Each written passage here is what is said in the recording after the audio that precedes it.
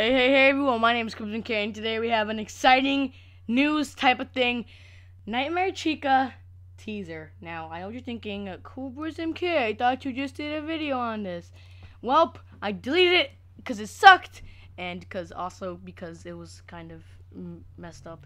You couldn't hear me well and I was filming in the wrong room and I had to take my stuff and move somewhere else and film. And here I am now. So let's take a look at this Nightmare Chica. I want to post a meaning analyzation video later. I don't have the time right now to post a full one, but we got the eyes. They look the same as usual. We got the cupcake. It looks demonic.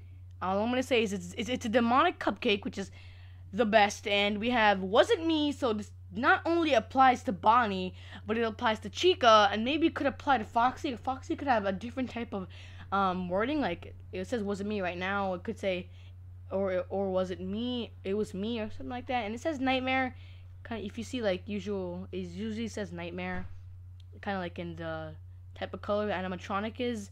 So you could see nightmare in blue for Bonnie, nightmare in red for the new animatronic, which is unknown. If you read the AnyDB page, it says here teaser for this type of animatronic, so that's very different than usual. It doesn't have a name yet, I'm guessing, and Scott's he doesn't want to give away everything too much, but this is confirmed nightmare because in the mini analyzation video I'm gonna post, it says I'm gonna show you some evidence why it's nightmare and basic evidence. We got demonic cupcake, and it has 3 freaking sets of teeth. Chica has 3 freaking sets of teeth, and this model represents Five Nights at Freddy's 1 Chica, or maybe Five Nights at Freddy's 2 Withered Chica. And notice it also has a bib, guys. Right next to the cupcake, it looks like it has a bib. Now, Chica's usually not having a bib, but the one in Five Nights at Freddy's 1 kind of looked more realistic, and the one in Five Nights at Freddy's 2 was more plastic-ish. I'm not gonna show a comparison of that, but just take a look at the pictures.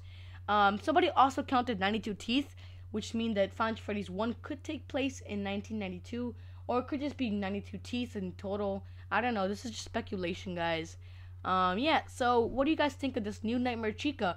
I made kind of a long video about it, but what do you guys think? The timeline is really starting to get make more sense and coming all together, and I feel like Five Nights at Freddy's 4 is gonna be Scott's biggest work yet. Like Five Nights at Freddy's 1 took 6 months, and so is this game, 6 or 5 months, whatever you want to say. I feel like it's gonna be a great game, guys.